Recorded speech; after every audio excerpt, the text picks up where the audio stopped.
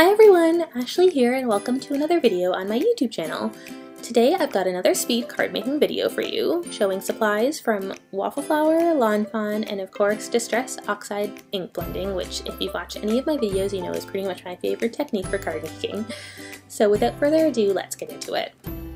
I'm starting out by stamping these cute images from the Waffle Flower Wedding stamp set, and this is just a little bride and groom and some birds and then a horse and carriage, which I don't end up using for the card, which you probably notice in the thumbnail, but this is something I do a lot where I stamp out whatever images I think I might need, and then if I don't end up using them, that's fine, I'll save them for another card.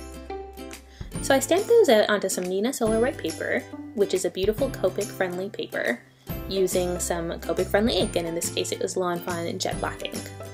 I'm coloring these images in with my Copic markers, and I'm using my typical technique for this. If you've watched any of my other videos, you already know this. Basically, I like to lay down a dark color first and then blend it out with a light color, then go back with a dark color to add really an extra dimension of shadow.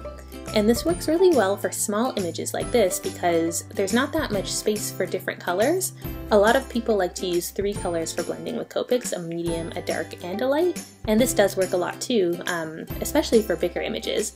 But I really like for smaller images, you can almost get that 3-layer look just with 2 different colors by going in again with the dark color at the end. So by starting with the dark color, then blending it out with the light, then going back with the dark color at the end, you add an extra layer of dark dimension that really stands out, and I really like the way that that ends up looking. So for the bride, I just colored in her dress with a few little light gray colors just to give some shadowy accents because of course I wanted the dress to be white. I colored her flowers in with some pink and blue, and then now I'm coloring in the carriage with some wood tone brown colors, as well as the horse with just a couple different shades of brown. For the birds, I also used a couple just light gray tones as shadow because I wanted them to be white birds as well. So whenever there's something white, I like to just add a little bit of light gray as a shadow just to give a little bit of extra dimension rather than leaving them just flat white. For the background panel, I wanted it to be this kind of magical blue and pink sky. So I'm using some blending brushes here to blend on some Distress Oxide inks in Tumbled Glass for the blue and Spun Sugar for the pink. And these are just really beautiful, very pale Distress Oxide colors. And they just give that really nice light background effect. It wouldn't be a background that I'm doing without adding a bit of ink splatter. So I did take a white pearlescent watercolor pan, put some water into it, and then splattered it out using an acrylic block and a paintbrush, and then you get this beautiful shiny effect that you see here. And I really like sort of the randomness of the paint splatter and just how beautiful and shiny it ends up looking. This is a wedding card, so I wanted the sentiment to be congrats. So I used a Lawn Fawn stamp set for that Scripty congrats.